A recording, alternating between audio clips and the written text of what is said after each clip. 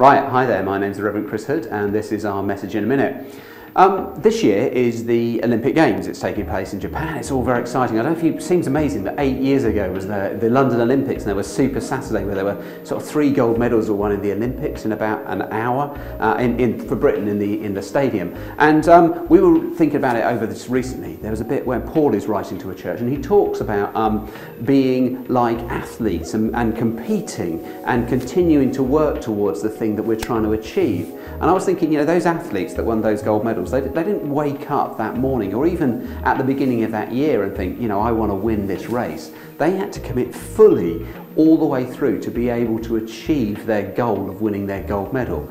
And Paul uses that analogy to say that us as Christians, we can't kind of like be half-hearted. We have to commit fully to following Jesus. We can't kind of be people that don't take Jesus really seriously. Now I wonder, do we take Jesus as seriously as athletes take their training? Have a good week.